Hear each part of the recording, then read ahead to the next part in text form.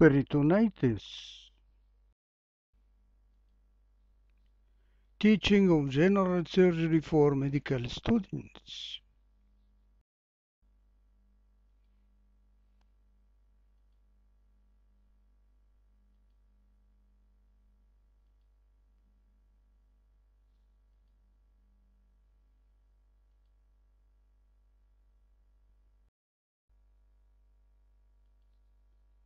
Gonococcal peritonitis.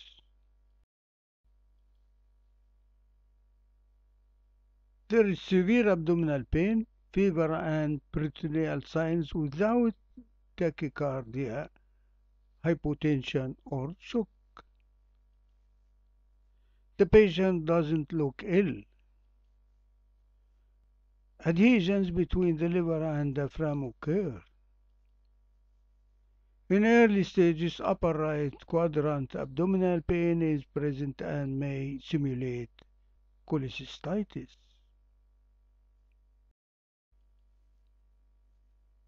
Tuberculous peritonitis. It is a chronic granulomatous peritoneal lesion due to activation of a latent peritoneal focus without any pulmonary or intestinal manifestations or due to systemic spread of extra-abdominal infection. Clinically, it presents either as a chronic abdominal pain with weight loss, altered bowel habits, and borborygmi, or presents by intestinal obstruction, constricting small intestinal tuberculous ulcers, or by hyperplastic mass in the cecum and ascending colon, or acute peritonitis, localized or diffuse acute peritonitis. Rarely ascites. The patient has protein concentration about 3 grams and 80% of patients give positive culture. About 30% have ascites and 50% have palpable mass, large cecal tuberculoma, or enlarged cluster of lymph nodes. Laparotomy is done for diagnosis and therapy for cases of acute peritonitis and intestinal obstruction.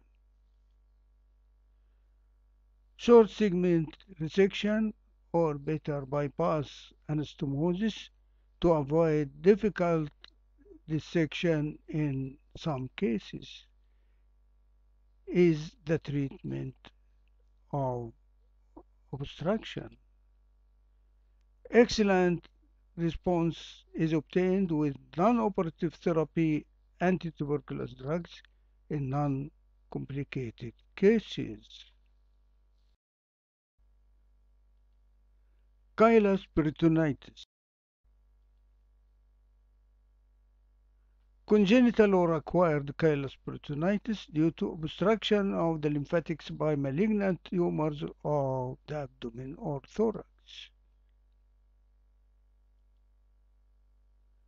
Most probably it occurs with lymphoma, but seen in patients with pancreatic and gastric cancers and retroperitoneal sarcoma. Or operative injury for the thoracic duct might be also a cause. The treatment is unsatisfactory in cases of inoperable tumors, but radiotherapy gives good results in cases of lymphoma. Cases of congenital origin might show lymphatic channels of the extremities, cutaneous chylous reflux due to abnormal intestinal lymphatics communicating freely with peritoneal lymphatics. Division of the large communicating incompetent lymphatics between the mesentery and the thigh is the treatment of cutaneous chylous reflux in cases of absent or minimal chylous ascites.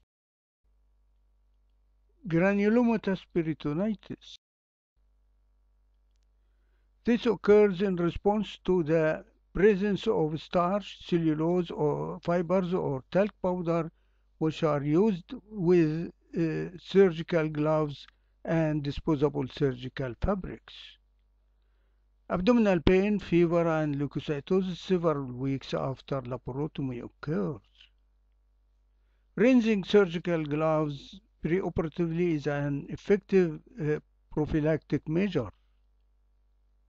More than half of the reported cases showed postoperative intestinal obstruction or bacterial peritonitis.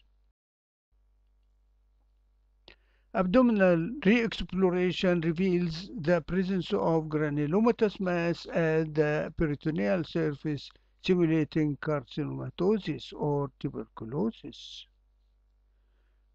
Foreign body granulomatosis is the finding on histological sections.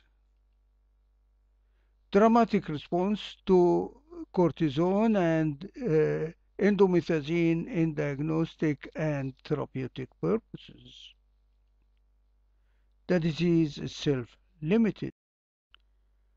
I have the pleasure to inform you that